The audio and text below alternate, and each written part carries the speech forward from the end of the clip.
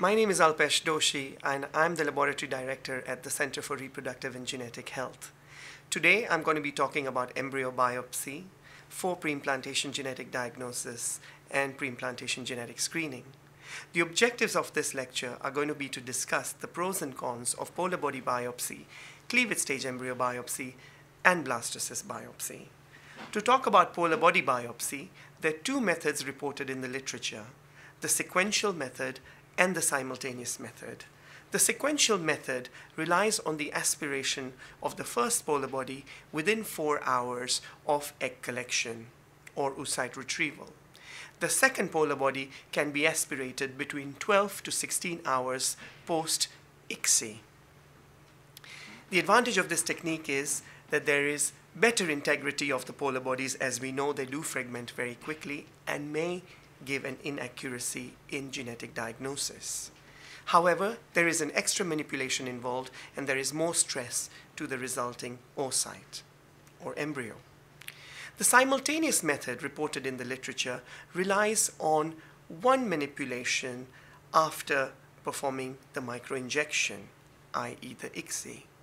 In that one manipulation, you perform a single opening at between 12 and 16 hours post-ICSI, and in that single manipulation, aspirate both the first and second polar body out of the opening made. This has one less manipulation and potentially may reduce the stress through the oocyte. The most commonly performed methodology for polar body biopsy in terms of making the opening is using the laser to make the opening. In the olden days, three-dimensional aspiration methods were used by making a slit with a beveled pipette. However, with modern laser systems, it is very practical and very quick to make an opening with a laser system, giving you a completely reproducible performance every time. No acid tyroids can be used for this procedure, as acid affects the pH of the media, and at this stage the oocytes can be very sensitive to pH changes. Once the opening has been made, the polar body can be aspirated via the opening made. Moving on to cleavage stage embryo biopsy. Two methods that this process relies on. Firstly, zona drilling, which can be made mechanically by using a beveled sharp pipette and making a three-dimensional slit in the zona pellucida, or as discussed, using a laser to make a bigger opening than polar body biopsy. The opening for this particular stage of biopsy would be around 20 to 25 microns. Once the opening has been made, conventional micromanipulators can be used to aspirate the cells pneumatically using air-controlled or hydraulically controlled syringes. The problems with cleavage stage biopsy reported are mosaicism, whereby each cell can demonstrate a different genetic complement, or compaction in the embryo, leading to more difficulty in biopsying the cells. However, this has been overcome by using calcium-magnesium-free media. Laser drilling has most commonly been used to make opening in the zona pellucida for all stages of biopsy, right from polar body to blastocyst. We use a compact diode laser, which is non-contact, of course. This creates a groove in the zona pellucida, and multiple shots give you the opportunity of making the size of the hole that is desired.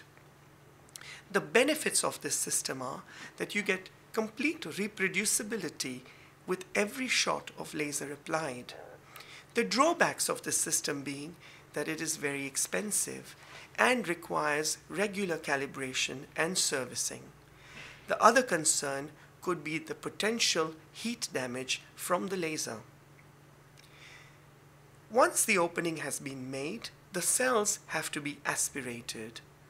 Within the opening, the single opening that has been made, a pipette which is around 30 to 35 microns in internal diameter is progressed to the blastome, and by gentle suction using a micromanipulator, the cell is aspirated out of the embryo.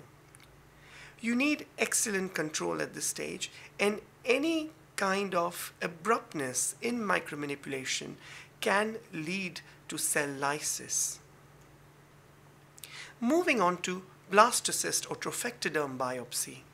The zona drilling can be performed on day 3, day 4, or day 5 of embryonic development, depending on the choice of the lab and the operator.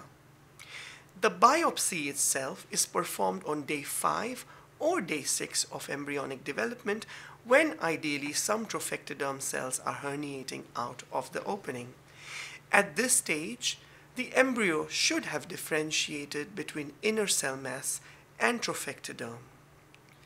As discussed, the ideal scenario is when some trophectoderm cells are herniating through the opening, and through this opening some aspiration is applied on the herniated trophectoderm, and a laser or a sharp beveled pipette is used to excise the cells which are required. So as discussed, the opening can be made either at the cleavage stage embryo on day 3 or day 4, or just before performing the trophectoderm biopsy on day 5 or day 6.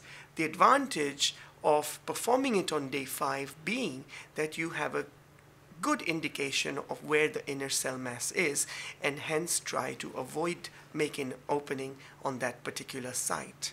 However, the drawback being that you can collapse the blastocelic cavity and the embryo can totally collapse even if herniation was present to begin with. So thank you. That was my short presentation on embryo biopsy, and I hope that was informative.